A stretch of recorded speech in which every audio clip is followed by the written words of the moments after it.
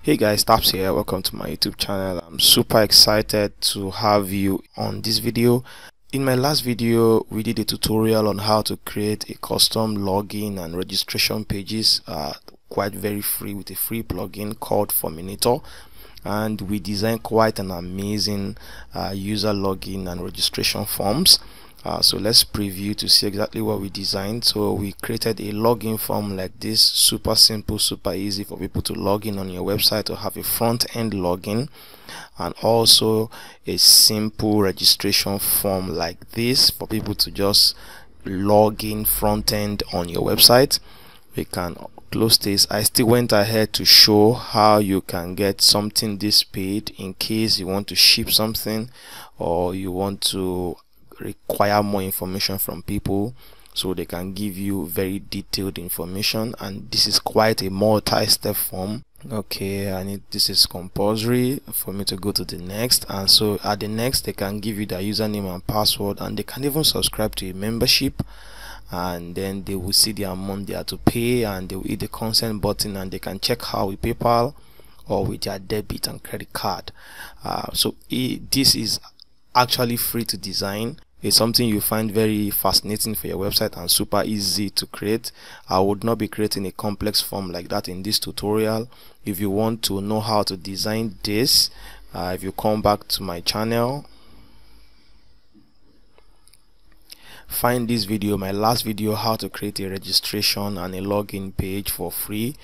You will get in-depth tutorial. This is about a 43 minutes long video, how to do this step by step. In this video I got a comment. So in this video I got a comment that says, how can I set off this form as pop-ups on my website? And that's the reason why I'm doing this video. I want to show you exactly how to create this form, and you can turn it to a pop-up with a simple click with a light box effect on your website. For the sake of this tutorial, I will just go about creating a very simple form that we are going to use for that tutorial in this video. So what you need to do to get started, really, if you have not watched that video, is for you to install this plugin called Forminator. And if you install it, if you come to forms, you would have the opportunity to create a free form, just like I showed you earlier. If you hit the create button, we have quite a number of forms that we can design here, but let me just do a quote and let's continue, and let me just call this a quote. As usual, we already have a form ready for us to use. So if we preview this form, we'll see that we have a quote here that we can use. So I won't be customizing this form. If you want to know how I customize it, like I said earlier, you can check my previous video.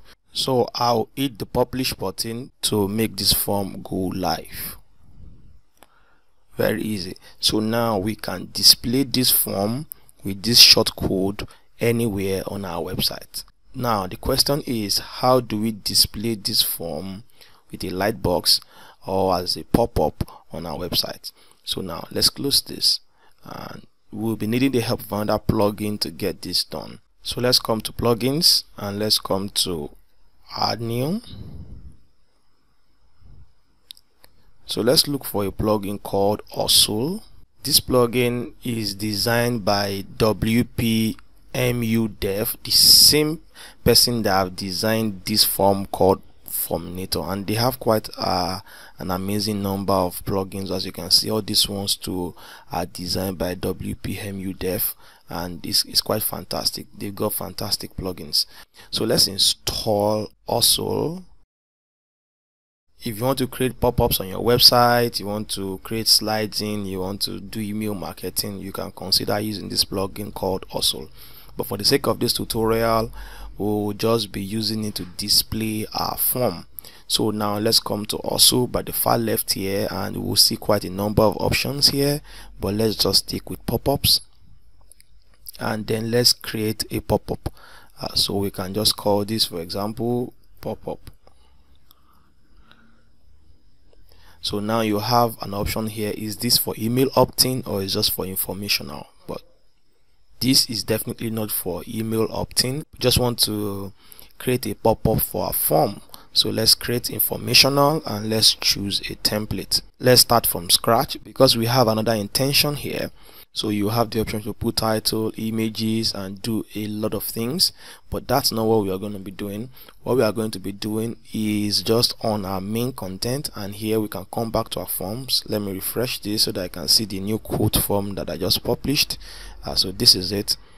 So I can come down to settings here, and then I can copy this short code, and then I'll come back to our pop-up and I'll populate this main content with our short code.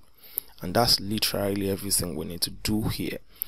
So there's so many other settings that we're supposed to work around here, but just because we are not creating a pop-up, we just want to display our forms, we are going to leave them as is. But again, we can still come down to appearance. As usual, we're not going to play with layout and all these things, but there's something I want to touch here. Instead of using the default color here, I will just come to custom, and I will make a lot of things as transparent as possible. So my pop-up container, I can leave this as is, but for this, my main content background color, I will make this transparent. Even for my border color, I'll make it transparent as well. So from my layout, you can see everything here is transparent. From my layout content, I'll also make this transparent. And I think that's literally everything I need to do. Everything here is transparent. So we can leave all these things here. This is for the close button, so let's leave this as is. There is one more thing we need to do before we publish this pop-up, is for us to come to the behavior of the pop-up. You see here that we can set a pop-up trigger.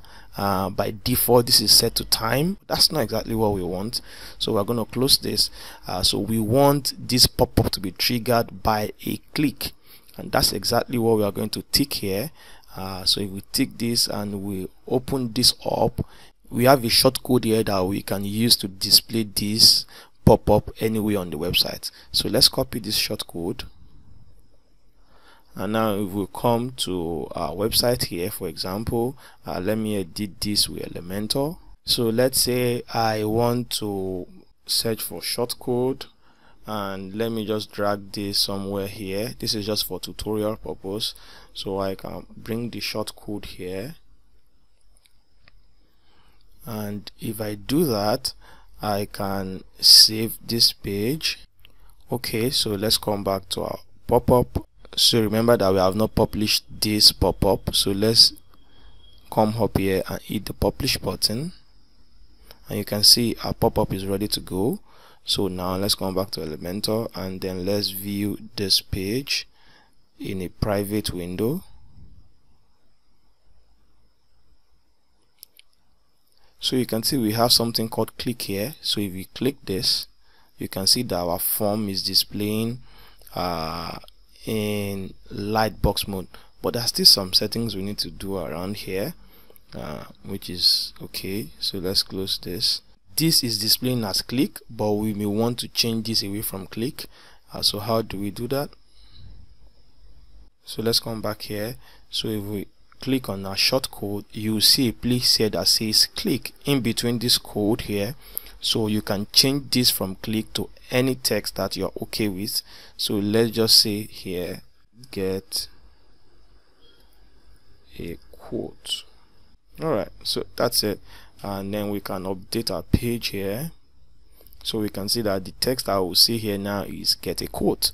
And then if we come back to our pop-up and we come back to appearance, so I would like to just change this to white. I also like to change this to white, and then I can update this. So coming here now, let's refresh this page. So you can see we have get a quote. So if we click this, this is actually showing with a light box effect, but the thing now, this is full screen. Just because I changed the background to white, you can make the background transparent, the form alone will show. But the reason why I like to leave it this way is just because there is no way to set margin and padding. You may need to add some custom CSS to be able to set margins and padding to this if you want to use it well, and I don't want to take you through that route. But if you are very familiar with CSS, so you can just come back here, this pop-up container here, instead of white, we can just change this to transparent, and then we update this form. You can refresh this page, and then if we click this, as you can see here, this is not aligning well, so you may just need to style this yourself, because this plugin itself wasn't designed to lightbox or pop up a form. So it's having some alignment issues. So that's the reason why I would advise that you just make it full screen, so that everything just shows all together. So now the question now is, if you want to display this form now, you want it to pop up with maybe your menu here or any button anywhere, not just a text like this. So how do you do that? So let me show you that before I end this video. So if we come back here, so for the sake of this tutorial, I will change this back to white, and then I'll update this. Let's just say I want to add a menu. I'll come to appearance and I'll come to menu.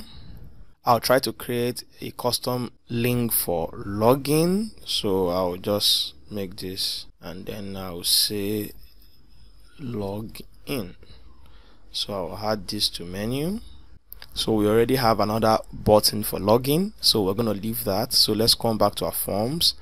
Sorry, we're supposed to just come to also, really, let's come to pop-ups, and for pop-up here, let's edit this, and let's come back to behaviors. So here, if we come down here, you would see that we can trigger this thing by clicking on an existing element in the page. So what we have to do is to add some element class or element ID. So what that means is that we have to look for the class or the ID of the element that we want to use to trigger this pop-up. So let's come back to our page here. Let's come now to the front end. So let's say let's refresh this. Okay, I've not published this. Let me save this menu. Alright, so let's come back here and let's refresh this page. So now I have a login. What you're going to do is that you're going to find the element that you want to trigger the pop-up. So for example, it is this login button here. So I will right click this button and I will inspect this element. So if I do that, I would see where the element is here.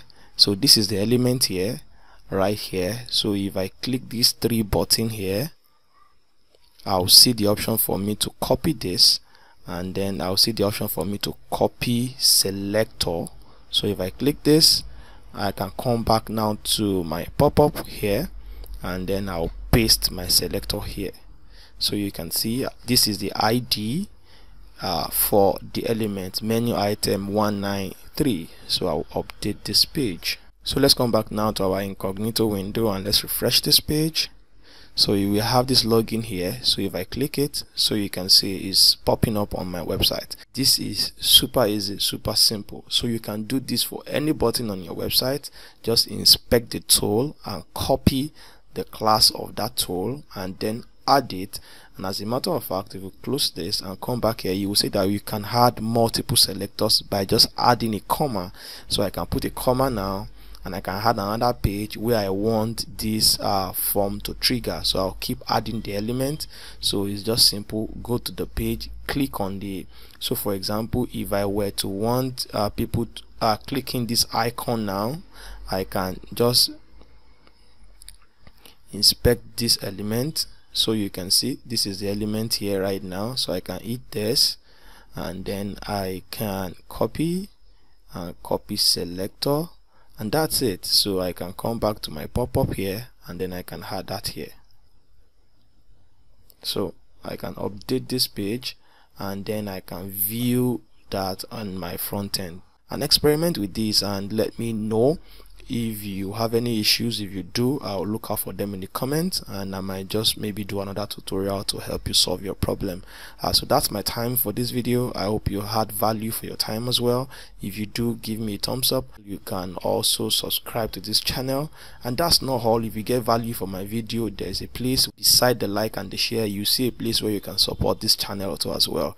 So do that. I will appreciate it so much. Thank you for your time. I'll see you in my next video. Bye for now.